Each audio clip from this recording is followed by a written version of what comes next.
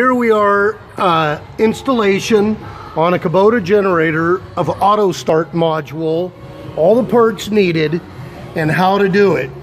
Like I said before, you got your auto start module, you've got your installation cheat sheet with photographs that relate to the generator, you got your wire, your drill, and of course you have your generator, and the connections are going to meet on this terminal strip right here. This is where they're made. You're going to need 48 inches of wire to get from here through here and over to here. You'll have a little left over. And you'll need a total of 7 wires. Let's come back to this in a moment. We'll make up our wiring harness.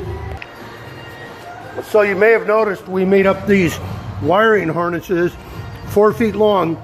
Some of the wires are the same color, but we indicated them by putting like a piece of tape on them. Like we have 2 greens, but one of the greens has white, one has yellow.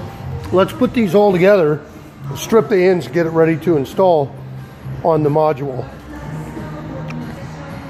So I hooked the wiring harness to a hook so I could pull on it, stretch it out, and then tape it occasionally. Leave it about 8 inches on the tag end, so that you could work with these wires when you get to the terminal strip.